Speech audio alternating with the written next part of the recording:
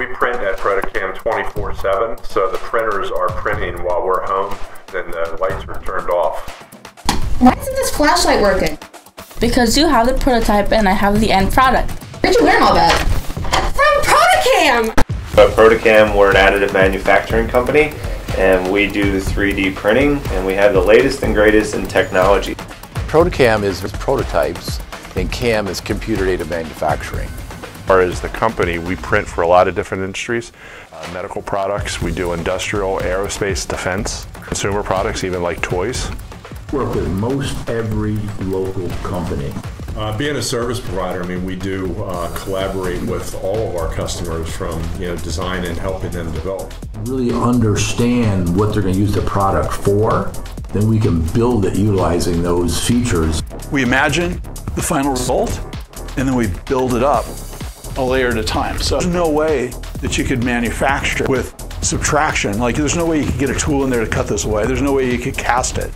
But since we're building a layer at a time, then we can really create anything. I went to a technical high school, and so that actually some of these are my works of art from my high school days. I wanted to understand more about what I was drawing and what I was creating. So that's what got me involved in engineering.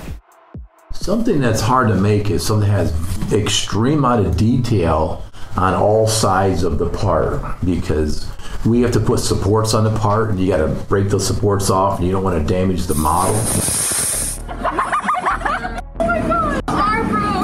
Once the supports are off and the part is printed and is finished, then the real work begins in getting it painted or plated. We have a couple guys here that are really good at finishing models, and they make some amazing stuff. So we have won awards with our finishing expertise. Our forte is getting a product out very rapidly and still having a high quality part. We tell a lot of our customers, once you place the order, you better be sure what you're ordering, because we're building it. Don't call us back in a few hours. Say, oh, I forgot this, so to change this.